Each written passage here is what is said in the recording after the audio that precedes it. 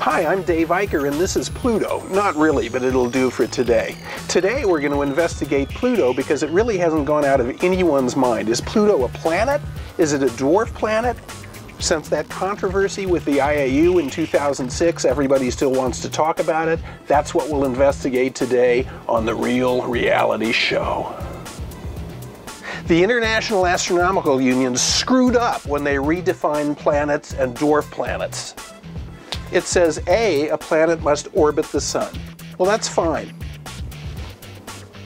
It also, B, has to have sufficient gravity for its mass and to have hydrostatic equilibrium.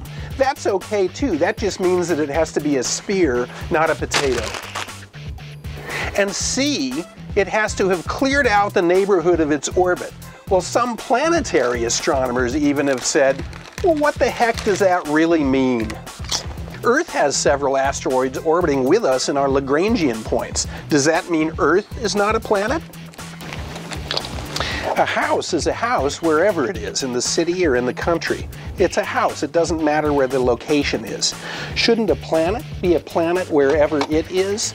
If Earth were 40 AU out in the Kuiper Belt, it wouldn't clear its orbit out thoroughly. Does that mean it's a dwarf planet or a planet?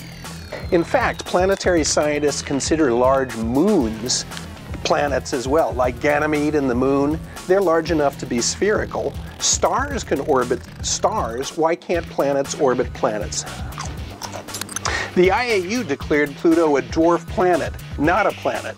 It is a dwarf planet, but it's also a planet and a dwarf planet. That's the real reality.